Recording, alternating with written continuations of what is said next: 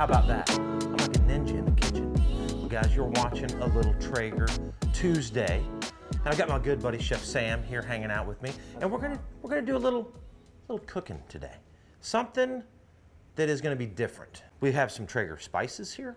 We have some Traeger barbecue. We have some of Sam's special rubs and special spices he's gonna do.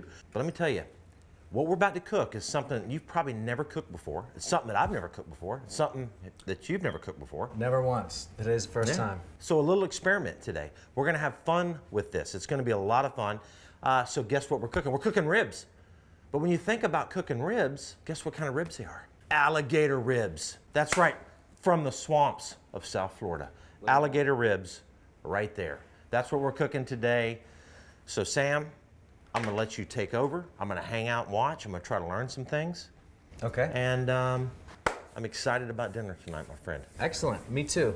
Well, I'll show you what we got. Yep. So we're gonna put a simple rub together, something that's gonna go well with our citrus agave glaze that we're gonna finish these ribs with. Dude, I can't even spell that. Citrus agave glaze, that's pretty awesome sounding. You're gonna like it, I hope. We'll see, we'll see. Never made these ribs before. So you're gonna make the glaze? We're gonna make the glaze and we're gonna make the rub. Gotcha. We're gonna start basic rub ingredients, salt and sugar. We have a little bit of white pepper. We have a little bit of coriander. We have a little bit of garlic powder. I like garlic. Garlic's always good. Garlic's good on everything. Pretty much. I put garlic on everything. Not my cereal or my eggs. No cake, yeah. Yeah, not that, no cake. But everything else pretty much. Onion powder. Regular Brandon doesn't paprika. like onions, by the way, so I don't know if he would like onion powder. I'm We're just gonna saying, find out. because every time we go, no onions for Brandon. What is Regular, that? regular paprika. Okay. Smoked paprika. Wow. And then cumin. Healthy dose of cumin. We're just gonna whisk these together. Okay. And that's it. And this is basically a rub or a glaze. This is similar to any normal barbecue rub. I adjusted it a little bit so we'd have some flavors that would mesh well with the flavor of reptile and the citrus and the agave that we have coming later. So not far off a normal rub. I'm not good at portions. I'm not good. When I cook, guys, it's funny. I'm like, I open up my spice cabinet and I'm like, a little of this, a little of that, a little more of this, a little bit more of that. I don't even measure anything. I don't know anything. So Traeger has these rubs, obviously, and so I think we're gonna do. You suggested that one. When I'm not home, I suggest you try this guy right here. Yes, that's what Traeger I'm gonna rub. do. So traditional barbecue rub goes good on pretty much everything. yes, I like that. It's simple. All you gotta do is open the lid, sprinkle it on, heavy, rub it in, good to go. And we also have these barbecue sauces here that we can play around with as well. Texas Spicy, Apricot, and Traeger Q. So they're actually very good barbecue sauces. I love them a lot. So I agree. So we're gonna rub 2 of these with my rub right here, and then we're gonna rub the other 2 with the Traeger rub. Now my rub has a lot more spice in it, so we're gonna go pretty heavy. It doesn't have a ton of salt and sugar in it, and we're gonna really get these guys. So yeah, you're putting it on there. I mean, that's a lot. Yeah, we're really gonna coat these guys. Well, it's alligator. I don't know how it's gonna taste, so we put this rub on here, and I think it's gonna accentuate the flavors. I've heard good things about the alligator, guys. I know I have too. There's a lot of people watching this video right now going, "Oh my gosh, alligator! Is this a joke?" No, this is real, and it's something that's really new to the whole cooking market right now. There's a lot of people talking about it. Yeah. It's something that down here in South Florida, some of the restaurants are doing. They've even done whole alligators on some of the bigger grills, which we will definitely do that once we get a grill big enough or an alligator small enough, one of the two. But I look forward to that. Yeah, it's gonna be awesome. So you're just taking, that's the Traeger rub. This is the Traeger rub. Yeah, we're just gonna get this guy coated nice and evenly. Make sure you get all sides. Don't miss anywhere. Rub it in. Don't be scared to massage it. You know, that's the thing I always see when I see people cooking. It's like they put a lot of rub on the meat. Yeah, you got to get. And then when I'm doing it myself, I'm always like, am I putting too much? Not enough, you know? Right. But at watching you here, I can see that it's a lot. It's good. Yeah, it's very important. Very important. We're going to smoke these on the Traeger. And what temperature should we try to accomplish with this in time? We're gonna put them on at around 275, and I'm expecting. I've never done them before, so we're gonna have to kind of play around. Yeah. I'm expecting it to take about 2.5–3 hours. Okay. These are smaller ribs, so Yeah, we'll see. We'll see. Hopefully they get nice and tender. So is that it? That's it. That was it. Nothing else to it. That's all we got. All right. Well, you know what time it is now, guys? It's time to go outside. Let's cook. Let's stick them on the grill and get this party started. How about that? Gator ribs all ready to go. There you go, my friend. Let's do it. This is a Timberline 850, which I have the 34-inch Elite over there. We've got this set. What do you want to get your temperature at? About 275? Got it at 275 right now. The pellets that I put in this one was called Big Game. Okay. And I figured for the Alligator.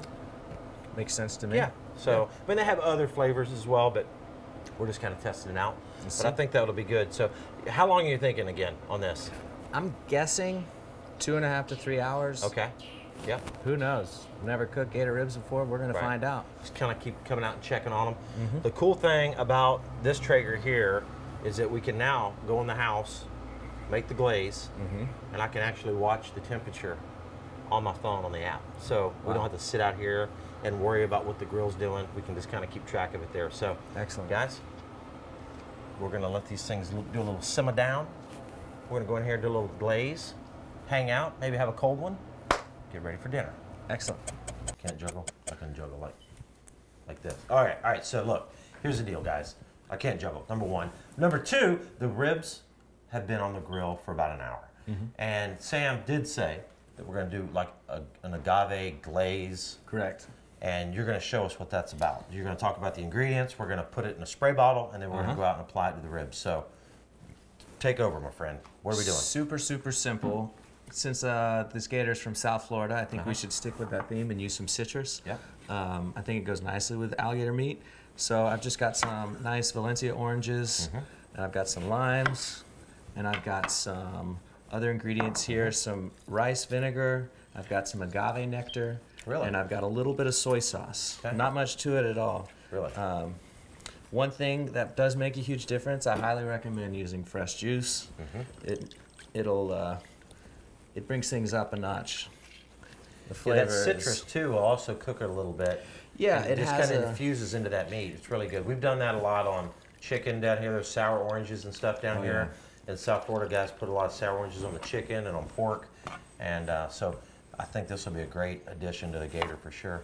Most definitely. Yeah, sour oranges are one of my favorite ingredients. And that's actually kind of what we're simulating here with the orange juice and the lime juice. Sour oranges grow in the wild, and you can't always find them, and they're not always in season. So this is our homemade version. So once we get all the citrus juice in here, we don't need any more oranges. We're going to go ahead and add in these three things here. These three things. Now, what is this? This is soy? Soy sauce? Yeah. Go ahead and I like soy because I like sushi. I know what soy is. What is that? Rice vinegar. So this is actually in sushi too. This goes on the rice. I'm loving this. On the rice. All right. And then agave for a little sweetness. All right. To balance all that acid out. Yep. So we're just going to whisk that up. And we're going to somehow get it into this bottle over here. That is going to be restaurant official. Yes, this is spray bottle. Professional Plus glaze bottle. But there's never been any hard chemicals in this. Nothing. This is this little soapy water has been in there, but we've cleaned it out twice. Yes, twice maybe. Yeah, we're good. Actually, put a little vinegar in there, so it smells great now. We're good to go. So as far as getting it in there, I'm not real sure because that's going to be tough there. How about hey, I got an idea. Oh, perfect. I got an idea. Okay. So here's what we're going to do. Pour it in there. I see where you're going. I see where you're going. We got this at the Forest Wood Cup Championship. It's a little rubber cup. Perfect. Look. Huh. How about that? There you go. Let's go squirt these ribs. All right. So basically, you're going to put it on there how many times throughout the process, you think?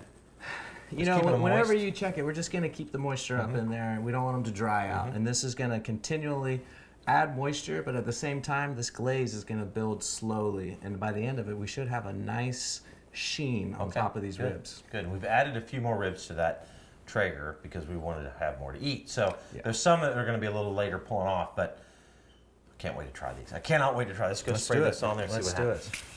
Is that good? That's how you taste test it? Perfect. He says it's good. Let's see what these puppies look like. Let's do it. Oh, yeah. Beautiful. Let's go ahead and get these guys nice and squirted. Cool.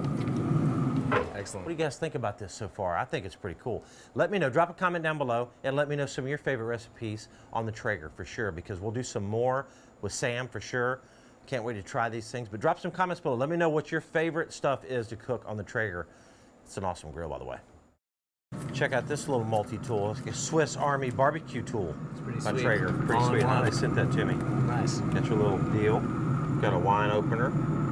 Got I don't know what this is. That's a pigtail. I'll show you. Really? What do you do with that? Check this out. So you can flip meat with it. Really? Oops. You lift it. You turn it. I got you. Yeah. You lift it. Turn it. There you All go. right. I looked at that thing and I was like, I don't know what it is, man. Some kind of serious looking picker. But in the meantime, we are going to now put a glaze, another glaze, on them with the Traeger barbecue sauce. So I'm going to glaze these over here that we put the Traeger rub on. And this is the sriracha glaze. This is sriracha glaze, exactly. Yeah. And what's really cool about the Traeger, guys, and a lot of people think that it's a, you know, it's a smoker, but it's basically like an outdoor convection oven. I mean, you can do everything from obviously ribs, Boston butts, pizzas, cornbread pudding. I mean, you can just do, we're going to do a lot of these things coming up. So more Traeger Tuesdays. We're going to do some appetizers. We're going to show you lots of cool things that we can cook on this Traeger because it's absolutely gold. I mean, love it. So we'll drop links down below for the recipes. We'll drop links down below for Sam's YouTube channel. And of course, everything that we're using here today as well. So it is finally that time. It is time to do some picking with the picker. All right, I'll pick it this time. All right. Grab the. You want to pull these off right here? Yeah, let's get these first racks that we put on. These over here. Yep. Little airboat. That's probably a guy actually getting ready to go gator hunt, to be honest with you. Yeah. The gator hunt right out here. Now we're gonna leave these on because we put these on later. Yeah. But you hear that noise in the background, guys? That is actually an airboat. We're right here on the shores of Lake Okeechobee, and people gator hunt out here quite a bit. So that's probably what they're doing. Either that or getting ready for some frogs. All right, man, I'm excited. I think they're gonna be good. What do you think, guys? I think they're gonna be excellent. But we got Sam. I mean, everything's good when you have Sam, and everything's good when you have a Traeger. So I'm interested to see what happens. Me too. I hope they're good. I think they're gonna be great, man. They look good. Looky there, guys. Wow, that's amazing looking, man. You know, when I look at them, to me, it looks like pork. You can't tell the difference. Yeah. I'm blown away. I truly am blown away. I was not expecting. We've got the pink ring from the smoke. Yep. We've got clean white meat. That's beautiful. You couldn't tell. Yeah. I mean, the bones are a little weird, but it looks like pork. It looks good. I'm completely blown away. It doesn't smell like reptile. It smells, looks, everything. Yeah, it never had a smell of any sort. Never had a weird texture. It was really good. But now it's the moment of truth, my friend. Right. We have this is the Traeger rub with the Traeger sauce, and this is your rub. We're gonna try both of them. We're gonna give you guys an honest opinion on that, and I'm excited. I'm excited to try alligator ribs. So I'm gonna start over here on yours. Okay. I'm gonna start over here on the Traegers. All right. Let's dig in. Feels just like a rib. I don't know how to navigate this thing. Dude, that's really good. I mean, seriously, that's good. That is alligator. And it's like pork, but almost like better than pork to me. Like, seriously, like. This is not what I expected. I didn't have super high hopes that this would be this good, and I've got to tell you, I'm blown away. That is really good. So I got to try one of these over here. Oh man, look at that, look at that. Look how tender that is, just pulls right off. The bone comes clean. That, guys, is really, really good. The sauce, I'm not sure which one I like the best, but I'll tell you. That's good. With that sauce right there, nice little kick to it. That sriracha, little glaze, the Traeger rub, very, very good. I'm excited, dude. Hey, we gotta do a little of that. Yeah, we gotta try this again. Guys, thanks for hanging out. The Gator Ribs are a hit. Big thank you to Traeger. Huge thank you to Sam. Thank you. We're gonna drop links down below, let you guys know where to find all this and where we got the Gator Ribs. We're gonna drop a link down below. So if you guys wanna order some ribs for a party, anything you got going on, click the link down below, order you some up, grill them, here in Hendry County. smoke them, whatever you want to do. It's good. Thanks for hanging out, guys. And we're gone. We're gone, dude. We're gone, and we're going to finish eating. Yeah, I'm hungry. So, let's eat. We'll see you.